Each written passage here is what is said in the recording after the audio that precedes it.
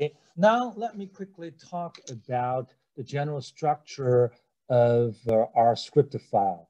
In general, we need to have the following commands in our script file. Okay? First is this rm function, okay, which is used to remove all active objects in our environment, if any. Of course, under a circumstance that you want to remove those objects. So for example, I highlight this line, I hit run, it's going to clear out. You see that? The objects actually clear out all the objects in the global environment. Okay? And the second line usually we have, or second function usually we have is setwd, standing for set working directory. As the name suggests, the function of this function, and the goal of this function is to set the working directory of the project. Quite often, we use a single folder to store the files, data files we want to read into our environment. I want to save output, including graphs and data and log files, into the same working directory, the folder, because we want to put everything together when we work on a single project, right? We don't want to have all the files scattered around in different folders. So here, by setting this working directory, which is under D teach slash BSU teach new slash soch 686,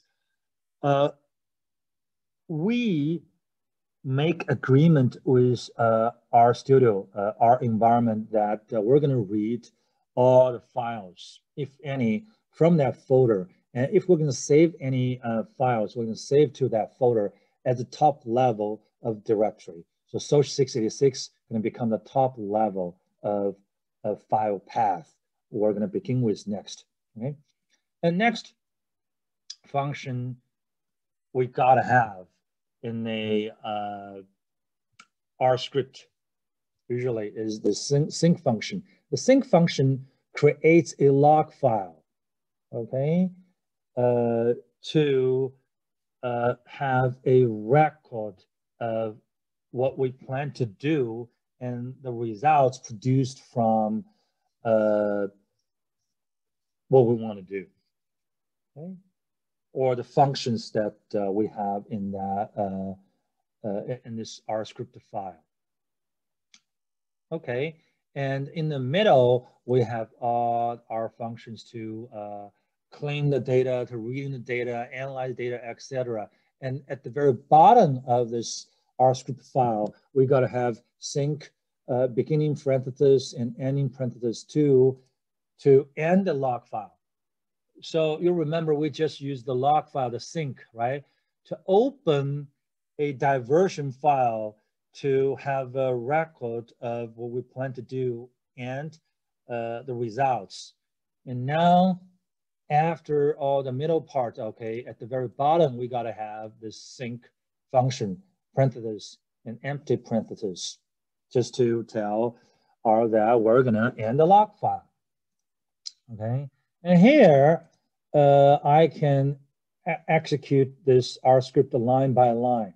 So I move the cursor to the first line, to the first active line here, and I hit the run button, and it's going to go through line by line. Okay, and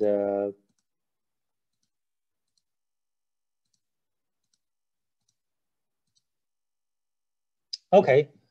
Once we hit the end of this R script, what we can do is we can go to the log file we specified in the sync function, in the first sync function, in the beginning sync function, right? And that's where all the output is contained.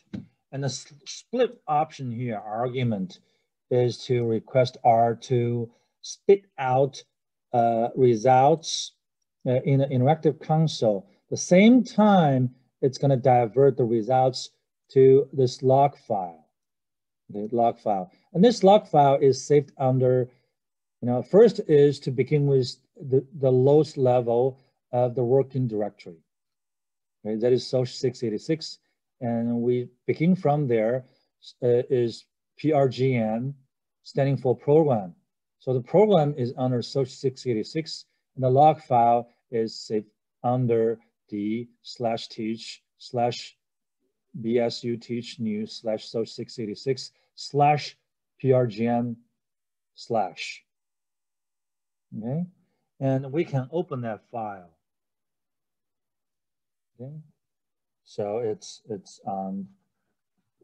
this file, right? But the problem with this file is that it only contains the output without any commands that we just issued, okay? So ideally, we want to have both commands and output. So how to remedy this problem here?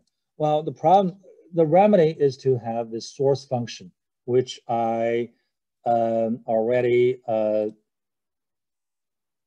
spelled out at the very beginning of this R script file. It is silenced or commented out by this pound sign, okay?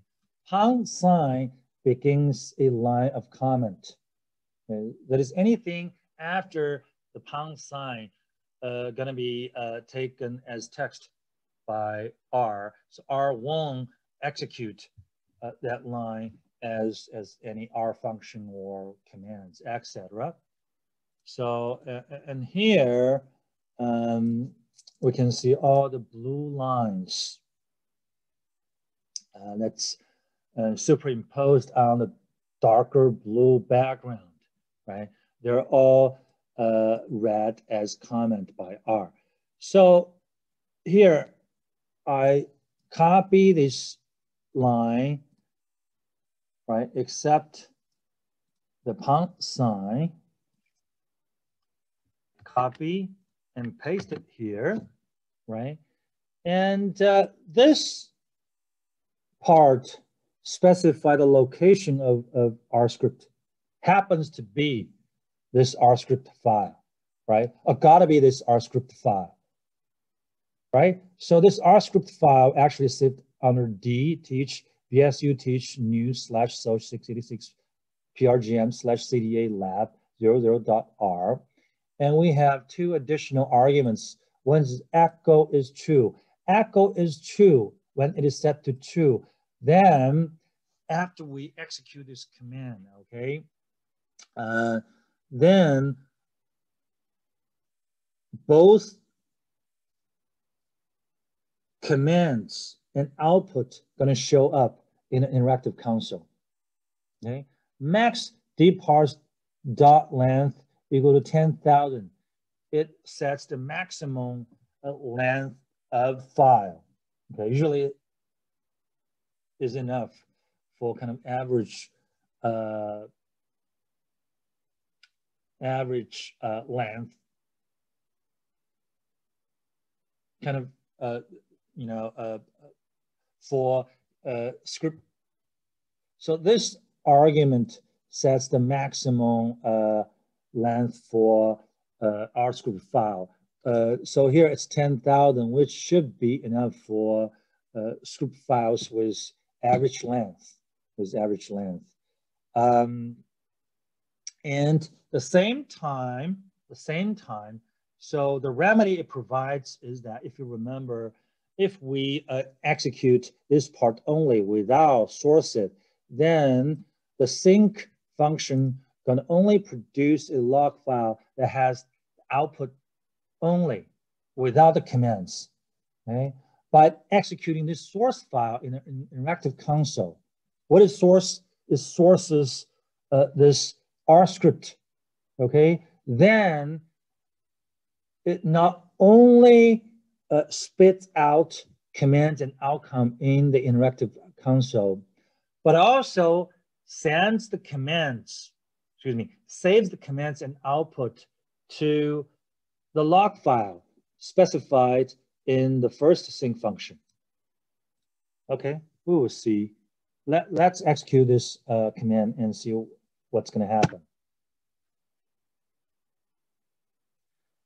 So this line, right? This line we just had executes all the lines in our script in the batch mode, that is with one shot, and produces results too, right? So it shows both commands and results, and the commands all begin with this delimiter, right? The greater sign, and outcome here. And we can go to our working directory, that is D teach bsu teach new /soch 686 program, and open that file, log file again, see what's in there, right?